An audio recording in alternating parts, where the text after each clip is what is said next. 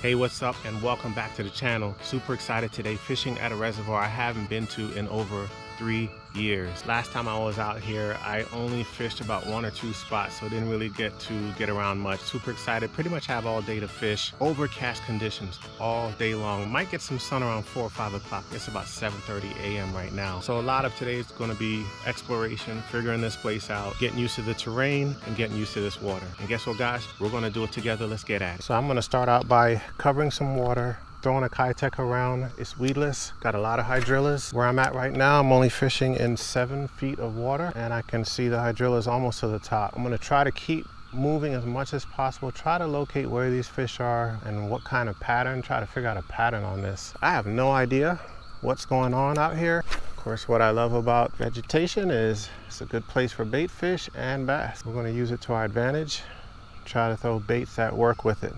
So that's why I've got the Kitech Swim Impact Fat. This is one of my favorite swim baits to throw, just on a 1/8 weighted hook. I might tie on a weightless fluke or something like that. I am gonna try some top water as well. Just moving right now, I'm gonna get around this bend and be a little bit more out on the main lake. I'm in a big creek arm right now at the mouth of it, but I know there's some wind and some chop in the water over there. So I'll change my baits up once I get out there. Fishing off this point right here, pulled out the Whopper Plopper. This is the 110, so I'm throwing a medium-sized plopper. See if I can target something with decent size today. I know there's some monsters in here.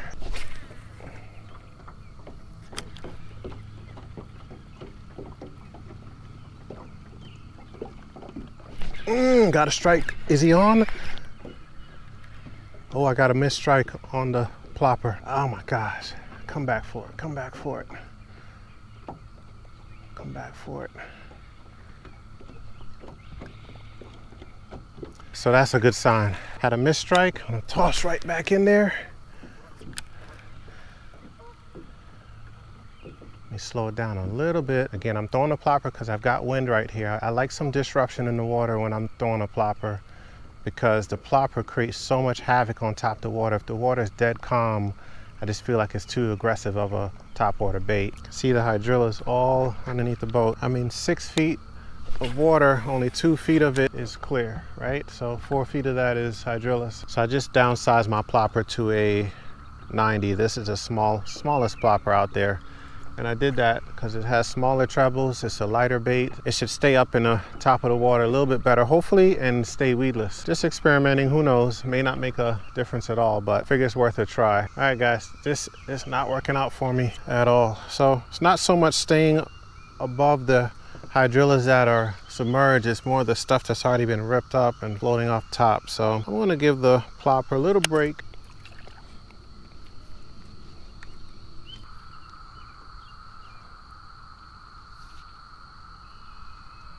All right, time for a bait change. I'm gonna tie on this chatterbait, see if I can keep the chatterbait above the hydrillas. Figure it's worth a try.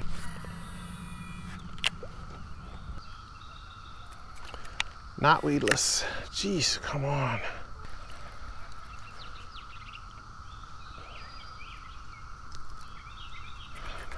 Come on.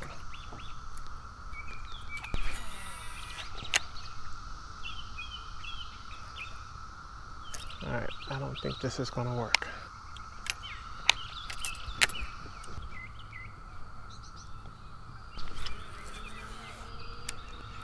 These hydrillas are killing me. I can't stay weedless. I already got grass. All right, so it's been a couple hours and I've targeted a lot of the laydowns along the bank. They look really good, but unfortunately, the fish aren't attached to them. I've even gone up close to look. I haven't spotted any fish at all close to the bank. So I'm gonna move away offshore a bit, which should work out pretty good because there's a lot of vegetation even where I'm at right now. It's time to now rely on my graph and try to see if I can figure this thing out.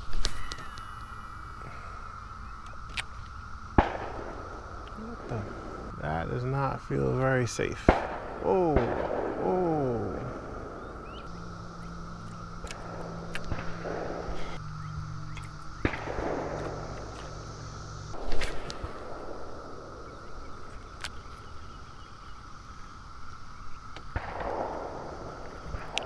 Something getting at it. Oh, there we go. Top one. Oh, he's a nice one. Oh, he's a nice one. I was seeing some topwater action in front of me, and said, let me just cast right over there. First bass of the day. He's a nice one too. Oh, my net, I didn't even have my net out. All right, it's been over 2 hours. This guy is swimming towards me. All right, come on, buddy. Come on, buddy. Whoa, pull and drag. Stay down, stay down, stay down. Yeah, he still got some life in him. There we go, nice bass. Nice bass. All right, all right, all right, all right. He's running, he's running. All right, come on, buddy. Where's my net? I didn't even have my net out. All right, he's digging. All right, we're just gonna have to wear this one out a little bit because I don't have my net out. This is at least a 2.5, maybe 3. Looks like he might be snagged in the head. Maybe I can get my net out. Oh, this is crazy. This is crazy. Unprepared. Yeah, he is fighting. All right, let's just see if I can get him in. Come on up, buddy. Come on up. I always have my net ready, and I don't today. All right, let's see if I can get him in. Come on, buddy. Come on, buddy.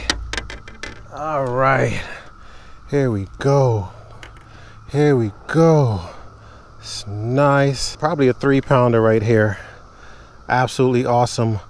On a topwater, bone-colored plopper. Took me a couple hours to figure this out, but they're not up hugging the banks, and had to come offshore a little bit. Still shallow with these hydrillas. Got on a nice one here. Yeah, he wasn't going anywhere.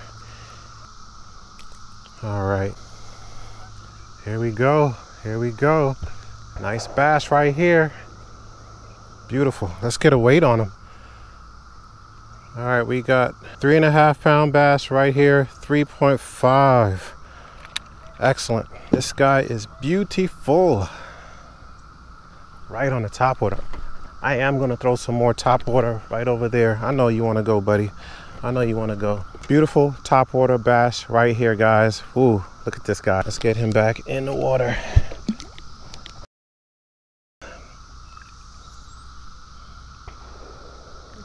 You ready? You ready, big boy? All right. Excellent. Ooh, I was getting in my head. Like, man, is this gonna be one of those days? And saw the blow ups and said, let's go ahead and toss over there, away from the bank, right over there. 3.5. Let's go, guys. Let's keep it going. Figures the one day I don't have my net out, I need it, but we worked it out. He swiped at it twice, and the second time he got it. I know y'all over here. You done showed me. Oh, I see you. I see you chasing my bait, little guy. Way too small. I don't even think that was a bass. I'm not even sure what that was. Let's try that. Let's try it. Let's try the shallow.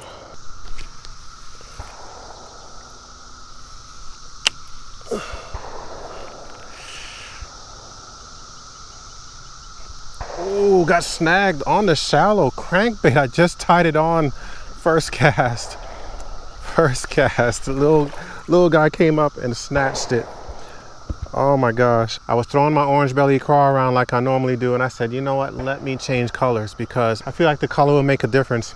So I tied on my just regular shad pattern crankbait, and first cast this little guy right here. Little dinker, still fun to catch. Tied on a little shallow runner. This thing only dives 1 to 2 feet because I'm just seeing way too much action up top. So I think I figured out what's been going on. These are actually smaller bass feeding up, which is why there's so much activity over here. That one I caught was a little dinky guy, but definitely hungry.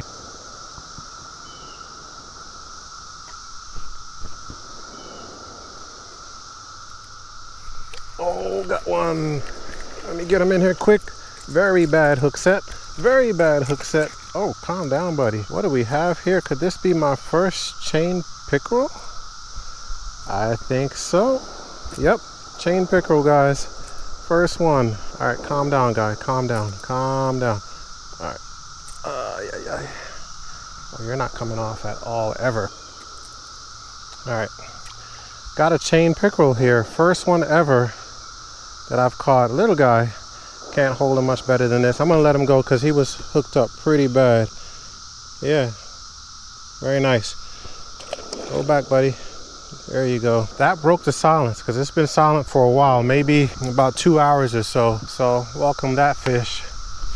Just to get the blood flowing again. Just cranking along this bank, I was able to get away from the hydrillas that are down below, and that little chain pickerel snatched it on up.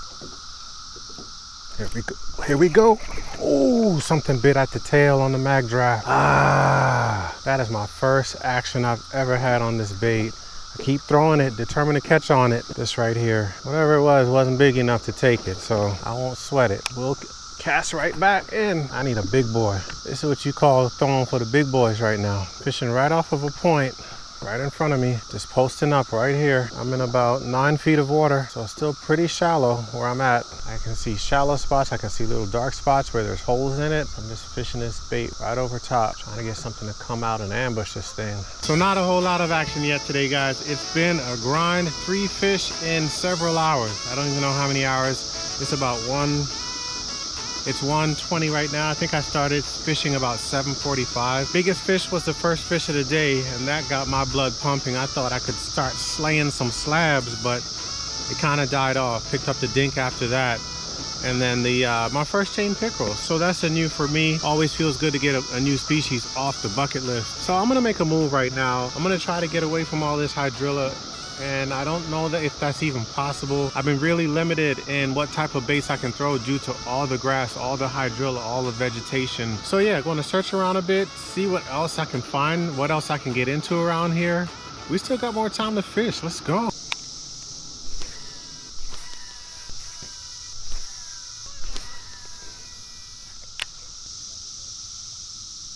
Oh, there's something on, something just took it. Oh, not sure about the hook set, guys. Not sure about the hook set. Oh, it's a decent one too. Please stay on. Please stay on. It's been hours. Oh, he's diving down. He's diving down. Oh, he's diving down. On the chatterbait, guys. Come on, baby. Come on, baby. Come on, baby. Stay on. Stay on. There we go. There we go, guys. There we go. Oh, a nice chunk. A nice chunk. Yes, sir. I believe he swiped at it and maybe missed and then went back for it. Chatterbait fish right here. About a 2-pounder. Excellent, guys. It's been several hours since the last catch. I tell you, I was about to call it and get in my head and be like, oh, it's time to go home. Nice fish right there. Solid 2 plus. Yeah, this is what I caught him on right here. This is the Z-Man Custom. Oh, yeah, I knew he striked it once before. Look, bit off the tail and then came back for it and annihilated it. There we go. Beautiful, beautiful, beautiful. Yeah, let's get it. Oh man, it's been quite some time. I pulled up to this point. I'm just fishing some laydowns. I was able to get away from some of the hydrilla. There's still some grass up here, but was managed to pull this one off. All right, there he goes. I want to get back in there and see if I can pull another one out before it's too late. It's been at least 2 hours since the chain pickerel, and probably another 2 hours in between the pickerel and that little dink bass. This is a grind a day, guys. The bite's not that great. Happy to manage to pull off those 4 fish so far. Definitely want to get on another bass.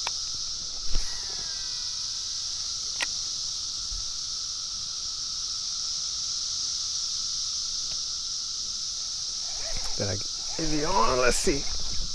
Yeah, got another one, guys, on the chatterbait. Oh, he's nice. He's nice. Stay down, buddy. Stay down. Stay down. All right, chatterbait's doing it. Stay down. Stay down. Come on, get in here. Get in here. Oh, flipped him. Oh, you wanted it. Yeah, you wanted it, buddy. Look at that, guys. Completely inhale the chatterbait. Inhaled it. Got a laydown coming right out here. Just tossed right in front of it at the end of it. Came across the laydown. He snatched it up. There we go. Still doing it. Wow. I think this is fish number 5. Beautiful, beautiful fish. Yeah. Nice looking guy. All right, guys, picked up this one on the chatterbait. Beautiful, beautiful fish. About 1.75 pounds maybe.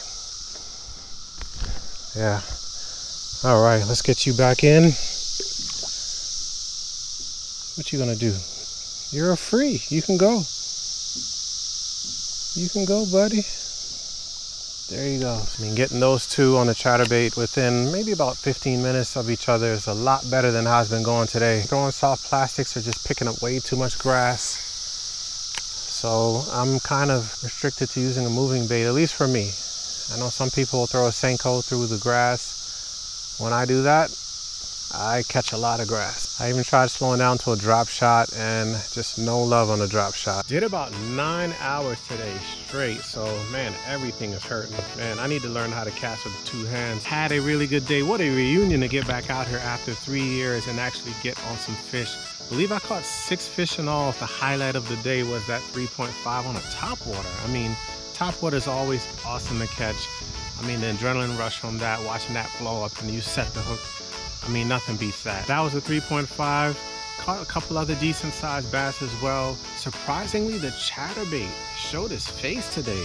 Showed up. I believe 3 of the bass were on a chatterbait, which I've never done. I've caught a chatterbait fish here and there, but not back to back. So it forced me to focus on how to fish the grass, what to target, which today worked out to be the points, primary points and secondary points. Yeah, so again, coming out here will force me to learn how to fish grass much better than I do now. Thank you for riding with me today. We appreciate each and every one of you for supporting the channel the way you do. Can't wait to get back out on the water with you guys. As always, till we meet again, stay safe out there. We'll see you on the next video.